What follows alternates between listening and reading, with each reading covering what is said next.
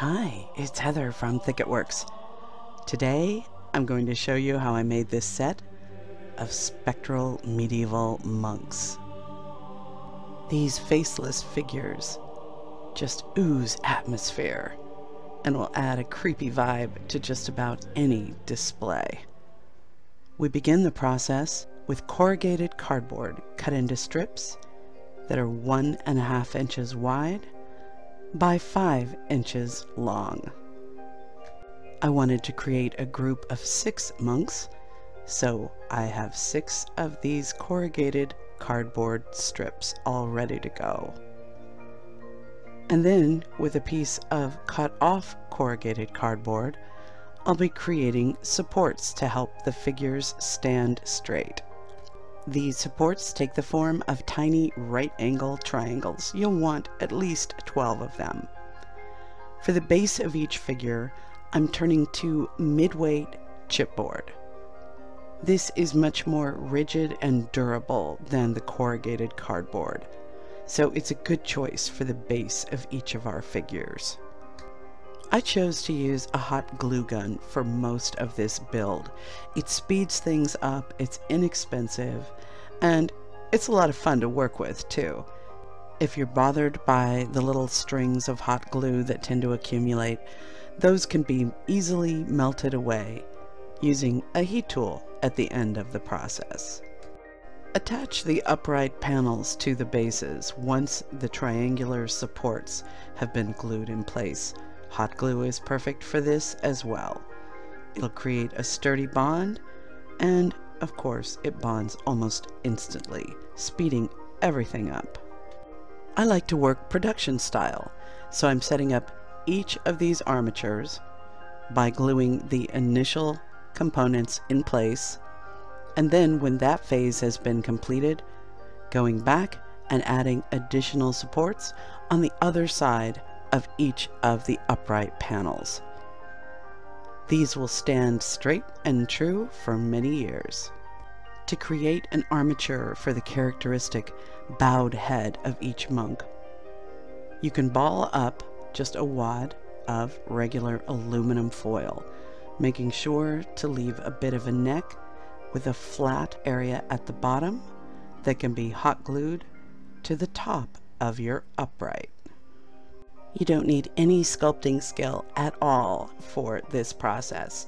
Just create a sort of head shape with a neck that is bent forward and glue that in place.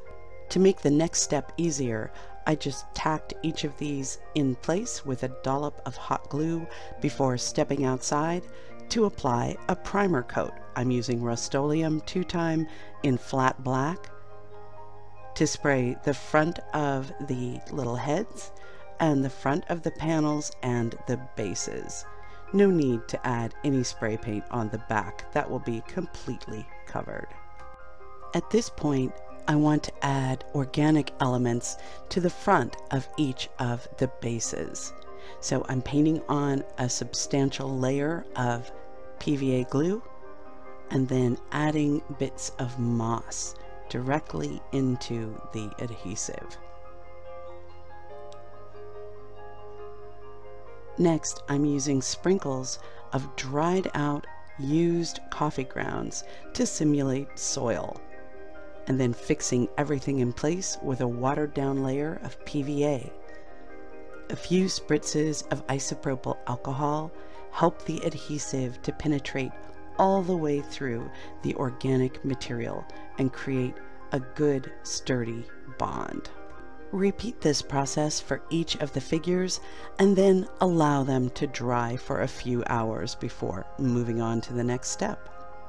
We'll be creating flowing drapery that covers a good deal of this ground cover, but that tiny glimpse of moss and soil, that's going to help integrate the figures into whatever scene you choose to display them in.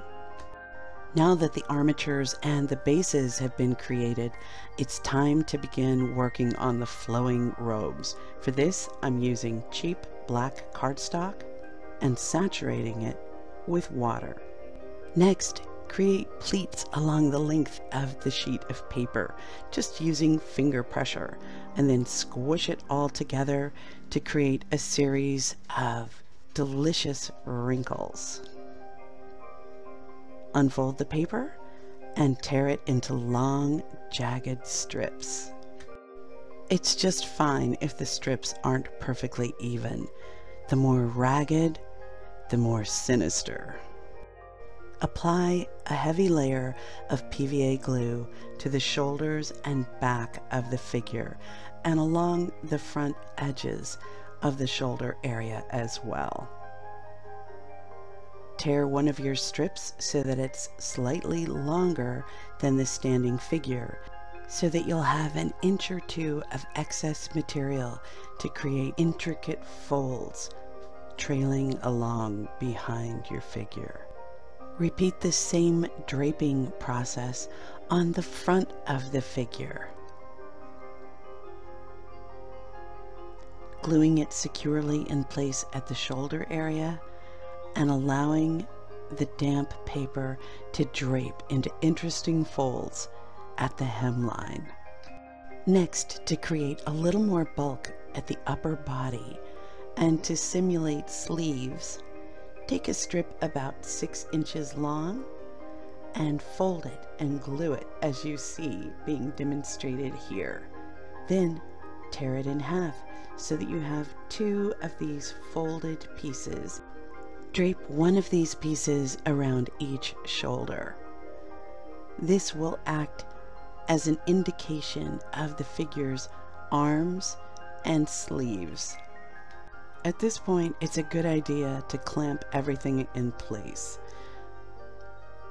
and allow the layers of dampened paper to dry before continuing with the process. The next step is to create that characteristic monk's hood. So apply a thick layer of PVA glue to the figure's head and upper shoulders, and taking a dampened rectangle of black cardstock, center it across the top of the head. I know this looks really silly, but then begin to press it into place, gathering it tightly at the base and back of the neck especially. Clamp this in place and allow those tight gathers to dry. Once those gathers have been clamped in place, you can continue to shape the front of the hood or the cowl at this point, pressing down along the forehead and then adding interesting draped effects as the fabric falls towards the figure's chest. After a few minutes, you can remove the clamps and then reinforce all those creases with a tool. Continue this process for each of the figures. Next, it's time to add that characteristic capelet. For this, I'm just tearing more strips of dampened cardstock and draping them around the shoulders of the figure, covering up the base of the hood that we just created, and adding lots of intricate gathers right around the neck area. This caped effect will be more interesting if you allow it to billow outward slightly at the back and the sides.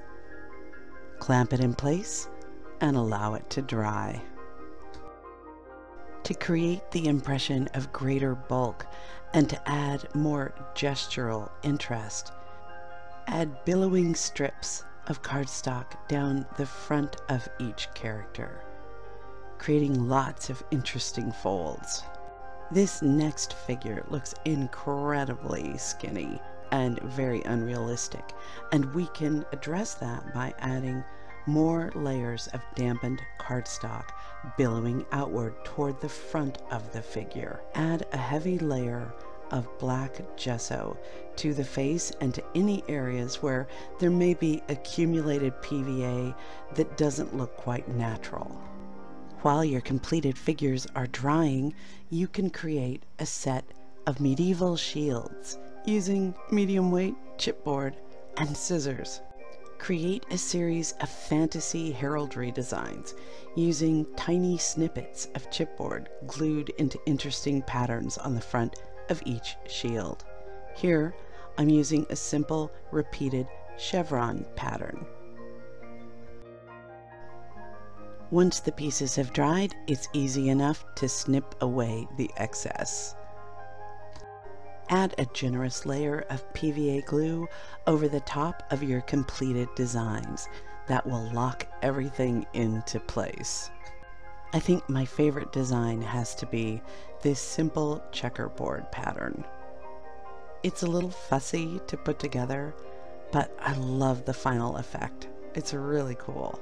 I'll be giving all of the shields a base coat of this sort of darkened down yellow tone. It takes a couple of coats to get decent coverage with drying in between. Next, I'm reaching for a bright crimson, and I'll be using this to coat the background of each of the shields. It's okay if you get a little of the red paint on the upper surfaces. We'll be adding final coats of the yellow paint as well. Make sure to dry thoroughly between each coat to enhance the intensity of the pigment. Now it's time for the first weathering pass. A tiny piece of sea sponge, gripped by a pair of tweezers, is being used to pounce a cool gray around the areas of the shields that might have received the most battle damage.